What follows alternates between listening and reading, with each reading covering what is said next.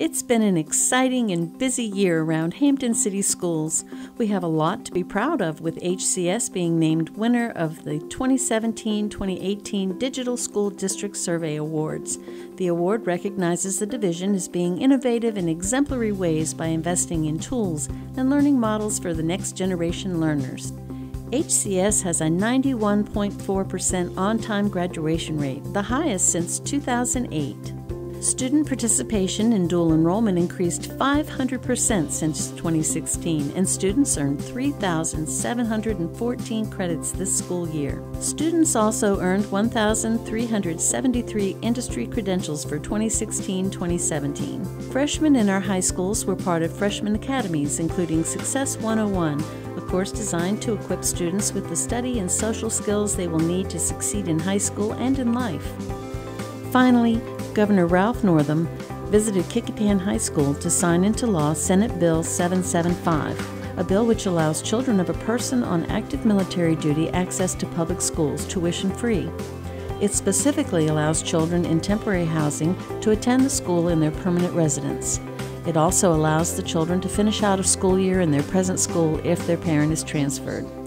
In addition to signing the bill, Northam had the opportunity to hold a brief question and answer period with students who were in attendance at the event. If you've missed any of this news, it's very easy to keep up with everything that happens around the division. Make sure you like, follow, and subscribe to HCS on social media. You can also follow the latest news by visiting the HCS website. We also broadcast school-related programming on our PEG TV channel. Before we go, here are some parting words from seniors who are graduating in 2018.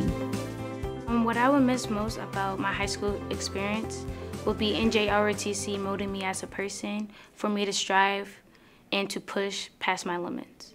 I think I'm going to miss the teachers who have helped me through, my friends who I've gotten to get close with over the years, definitely soccer, just going out on the field, having fun. What I will miss the most is mostly spirit weeks, the football games, and the friends I have made throughout all of my years in high school. The thing that I think I'm going to miss most about my high school experience are the bonds that I have made with my friends and my teachers, especially performances on stage as well. I love having a stage presence and being in front of an audience, and I've had a lot of opportunities to do that, and I've formed a lot of bonds with my administrators as well, so I'm going to miss them.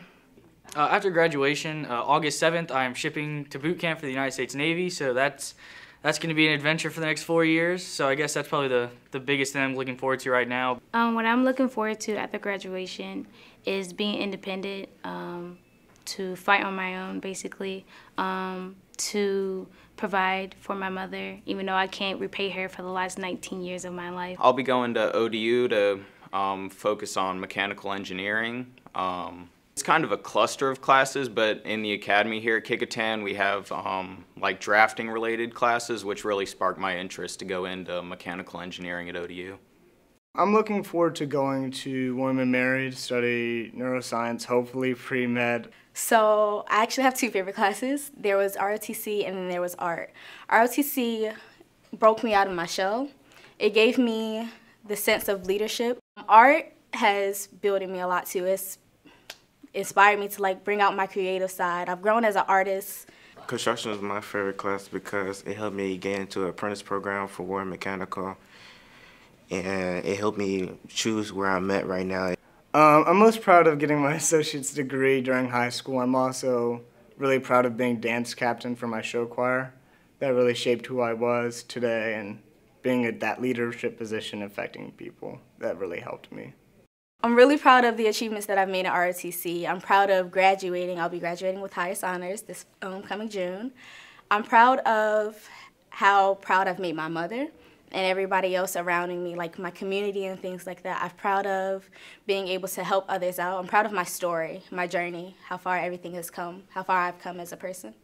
What I'm most proud of is where I'm at right now, how hard I work with, and how my past was. I'm proud of what I did, with my good decision, who I hang around with. I'm most proud of this year academically.